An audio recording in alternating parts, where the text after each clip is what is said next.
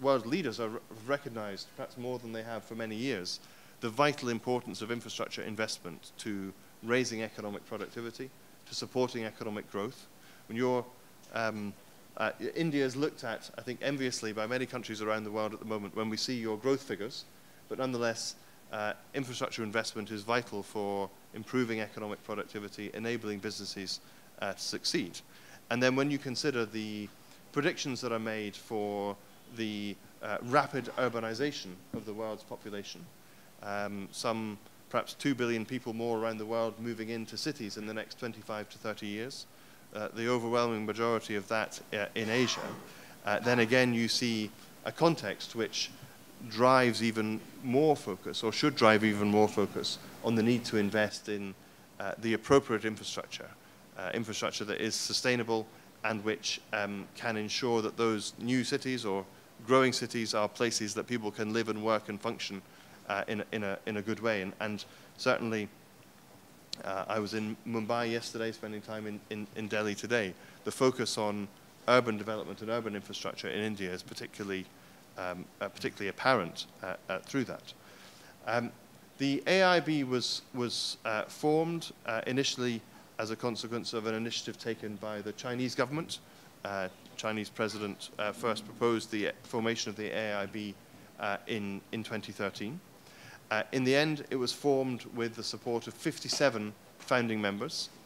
India is a very important member of the bank, the second largest shareholder in the bank, but also a country which has a very strong voice both in the negotiations that led to the creation of the AIIB, but also now in the discussions we have around the boardroom table. We have India is represented by a director there.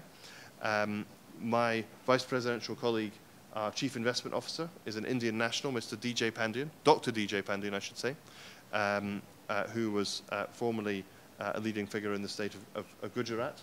And so he is primarily responsible for developing the pipeline of projects, for identifying the particular projects that we would get involved in. As I said, the bank has 57 founding members. Those founding members have, between them, pledged $100 billion of capital for the bank. Of that, $20 billion is paid in, and the remainder is so-called callable capital, very similar to the structure of other international financial institutions. The bank has been set up to operate according to the very highest standards of governance. We are, if you like, very much part of the family of multilateral development banks. There are, a lot of similarities, of course, between the way our institution is structured and other institutions like the World Bank or the Asian Development Bank. But our president, Jin Li-chun, likes to say that we may share the same DNA as other multilateral development banks, but perhaps we can also be the next stage in evolution of the model. And I maybe say some words about how we are thinking about that. We have set out operating principles. We want to be lean, clean, and green. Sometimes it was mistranslated as lean, clean, and mean. But lean, clean, and green is what we mean. And all of those three are very important.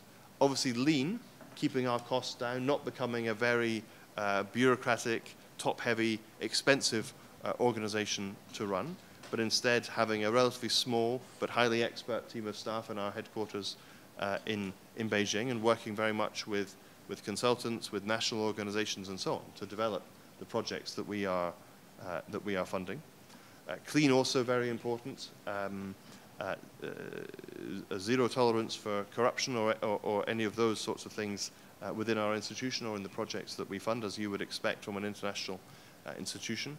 And green, of course, also sustainability very much at the core of the role and the purpose and the operations of the bank, and especially given the time in which we're operating. That's important not just for the institution, but also for the projects that we get involved in. Having said all of that, it's also important to say to you that we are still very much in the startup phase of the creation of the AIIB. We still have a very small staff. We still are in many ways, developing our thinking about our strategy, about the areas that we should focus on. And that growth and development phase will last for the first few years of the bank's operation. And our founding members, of course, have strong views about how we should develop, and we're keen to interact with industry to identify, what are your priorities for the sort of institution that we should be. It's a rare opportunity to build a new international financial institution of this sort.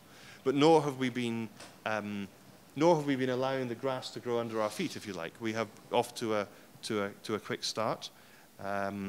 We have already, our board of directors have already agreed our first 6 loans to projects, and we will consider more at our board meeting in 10 days' time. We have already agreed projects in Pakistan, in Bangladesh, in Myanmar, in Indonesia, and in Tajikistan, and those projects spread across different sectors.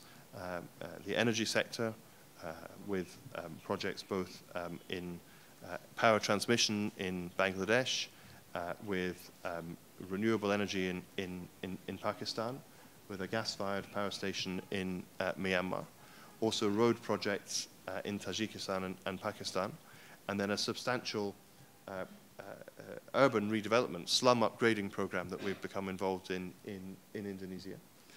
We also have a substantial pipeline of projects that we are considering. We're obviously a project finance institution. I'll say a bit more about how that works in a moment. And to reassure you, as you've heard the list of countries that I've mentioned, many projects in India already have come forward to the bank for consideration, and we would anticipate during the course of next year that we would be agreeing our first loans in this country. And India, as a very large member of the bank, I suspect will be one of, if not the largest country of operations once the bank reaches the mature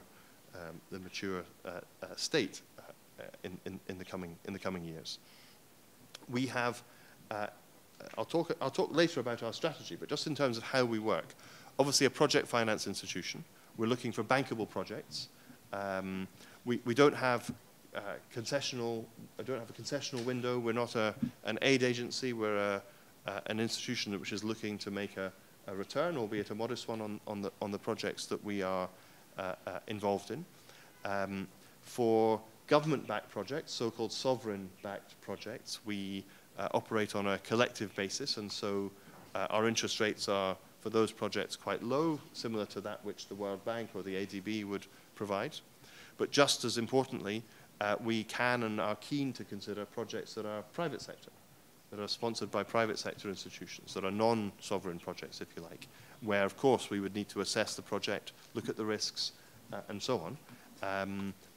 The Myanmar project was our first private sector loan, but we're looking to develop rapidly a greater share of our business in projects that are led by private sector institutions, with companies from anywhere in the world are able to pitch for the business. That's an important tenet for, I think, many international financial institutions. We have an environmental and social framework which looks at the environmental standards and the social standards of projects, which is similar to that which the Asian Development Bank or the World Bank have in place. And that's important to us because it also enables the AIIB to engage in co-financing with other international financial institutions. So of those first projects I mentioned, we have projects which are co-financed with the World Bank, with the European Bank for Reconstruction and Development, and with the Asian Development Bank, as well as standalone projects that the AIIB has generated for itself. And that co-financing, especially in the early stage of our bank's development, is also very useful for helping us to develop our own capacity and expertise. And so each project has to be assessed against those policies, and so that we can ensure that the projects we're involved in are economically beneficial, but also environmentally sustainable and socially acceptable. But I think it's also worth saying that it doesn't need to be the case that assessing projects should take a very long time. I think that one of the areas that we want to develop our work in is to ensure that we can be responsive, that we can take decisions relatively quickly, that we can, of course, maintain the standards and ensure that the projects are high quality, but we also see a role for our institution in being responsive to the needs and demands of our clients. Now, the AIIB is an infrastructure bank. We have a saying in the UK, it does what it says on the tin, Asian Infrastructure Investment Bank. And you will have seen already from the projects that I've mentioned. But as you will know, infrastructure is a term which can cover a multitude of sins. And so we are also developing our own strategy to work out what are the areas of priority, what are the lines of business, if you like, on which we want to focus. Where do we think the AIIB could make a particular impact? And there are 3 particular areas of focus that we are developing. The first is on sustainable infrastructure. So I mentioned that our member countries, the countries of the world, have come together recently and agreed the Sustainable Development Goals, have agreed in Paris objectives for tackling climate change, and those have major infrastructure needs in terms of energy, sustainable cities, transportation, and we see a particular role for our bank in that space. We're already working, and you may have seen, and if you haven't, you'd be very welcome to get involved in commenting at the next stage, but we're already working on an energy strategy for the bank to focus our work in the energy space.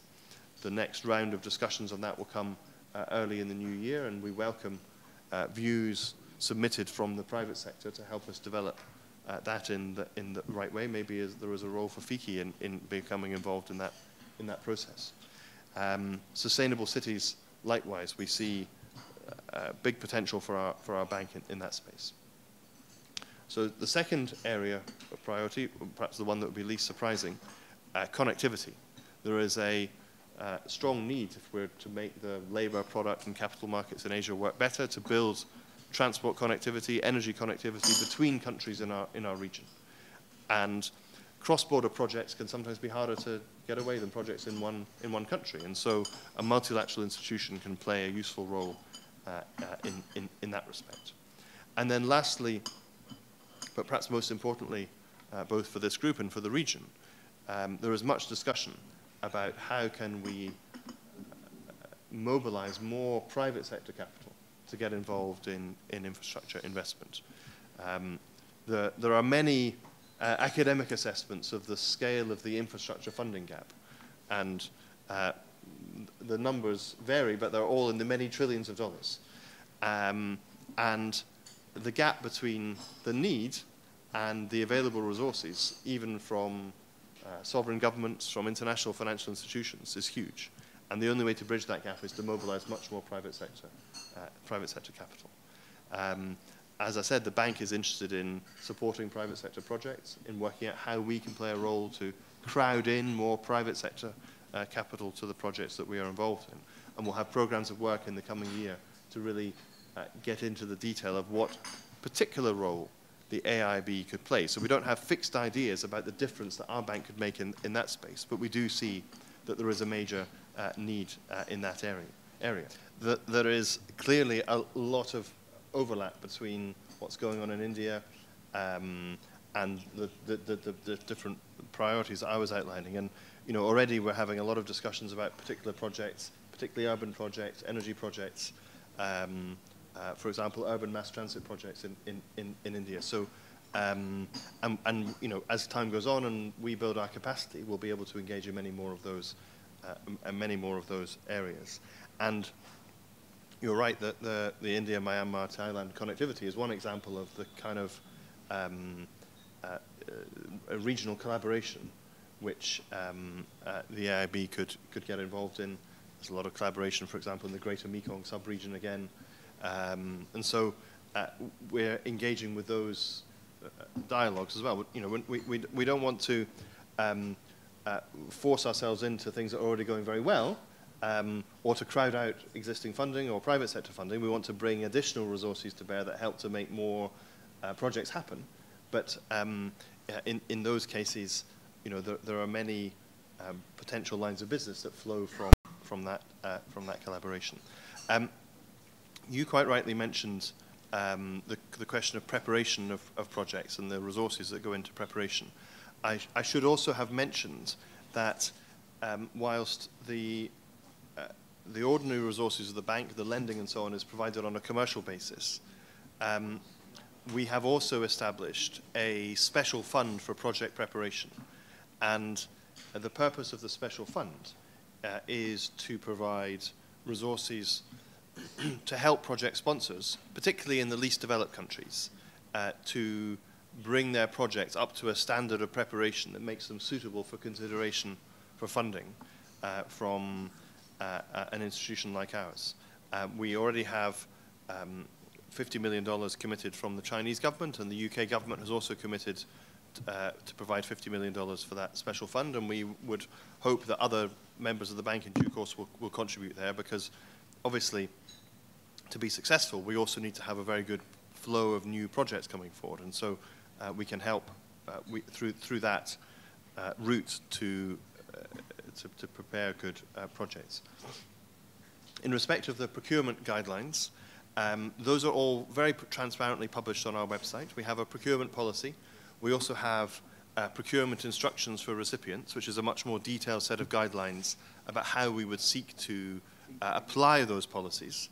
I'm told they don't have anywhere near as many pages as some other equivalent guidelines, but still they are very comprehensive, and I think, and you can download that from our website. So rather than me going through all of that, I should say that we're a very transparent organization. We're trying to be very transparent both in the information that we provide and in the way we work. And so all of the policies that I've mentioned, all of the requirements that I've mentioned, are disclosed on our website. You can find them there very easily, AIIB.org. And likewise, when there are business opportunities that are coming up, either directly with the bank or particular project-related opportunities, those are also published on our website.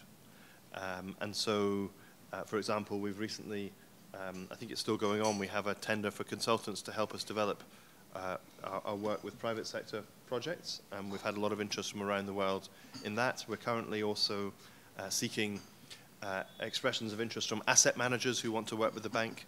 And so you can see on the website a lot of the things that we're doing, and we welcome very much interest from Indian businesses in any of those pieces of work. So perhaps rather than going into detail, you can feel free to download them. There are also email contact addresses, so that if there's any, when you read through those documents, if there's anything you see that causes you concern or that you want to ask questions about, then you can follow up with my colleagues.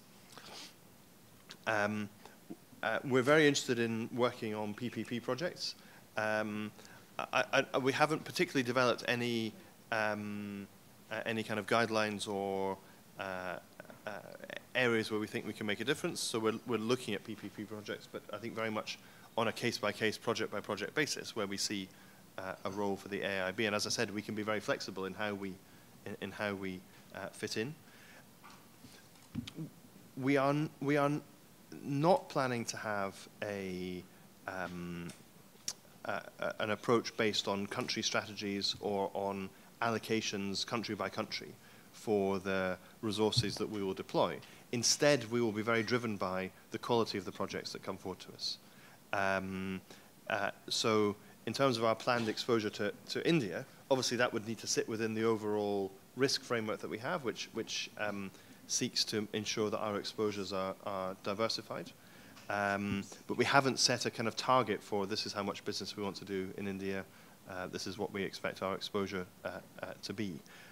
So in other words, there is a lot of potential to develop our business in India. We're not hemmed in by requirements to say we must have a certain amount of money deployed in each country.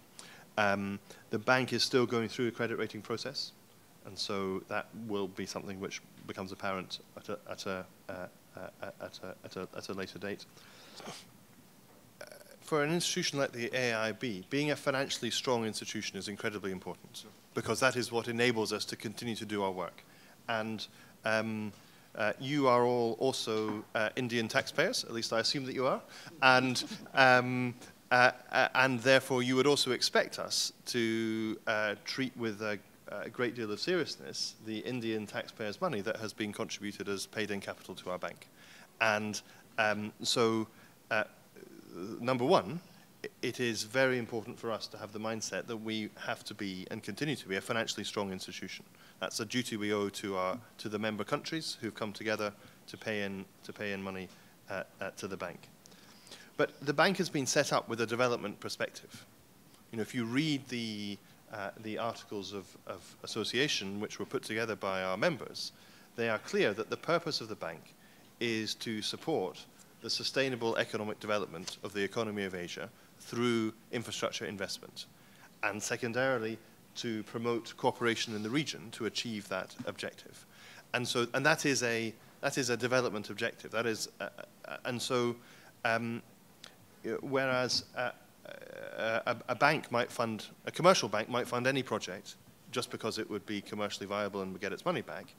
You know, we need to be sure that the way we are deploying our money is consistent with that overall objective that we've been set, which means that everything we do must have a demonstrable development objective. The AIIB is an international, multilateral institution. It's not a Chinese institution.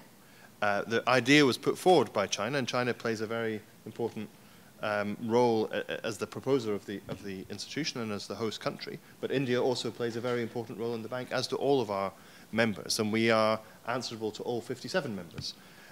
One Belt, One Road is the policy of one of our members. It's not the policy of the bank. And we will invest in projects that may have some overlap with that policy. We'll also invest in many projects that have no relation to it whatsoever. And every single project that we invest in will still have to meet the tests that I was describing in terms of policy compliance, development of objectives, being openly procured, and all those sorts of things. As far as I'm aware, we're not an investor so far in any projects in the China-Pakistan Economic Corridor. We have invested in 2 projects in Pakistan so far. One is the completion of a stretch of the M4 motorway. I can't remember, between Shawcott and Kanawal, I think. Apologies for my pronunciation.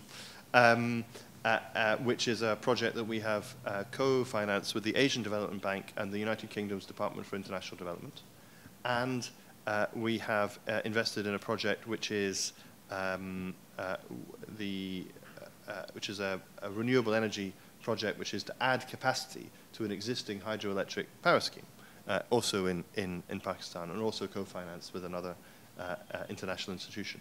And so I think that probably shows you, as well as anything else that I've said, that we are an institution that is driven by the project, not by politics, that looks at the qualities of each of the ideas that come to us. Any member of the bank, and indeed any private sector institution, can bring projects to us to consider, and we'll look at them all equally and on the same terms. So perhaps with that I will wrap up my remarks. I hope that gives you a sense of where we're coming from, what we're trying to achieve, the early strategy that we are developing. But we also come here very humbly as a new institution that is in the very early stages of its development, building our capacity, with a wish to listen and to engage with you to find out what you would find most useful from an institution like ours. So, Dr. Singh, Mr. Ramchand, if I could wrap up my remarks there, and I look forward very much to the discussion that we will have. Thank you.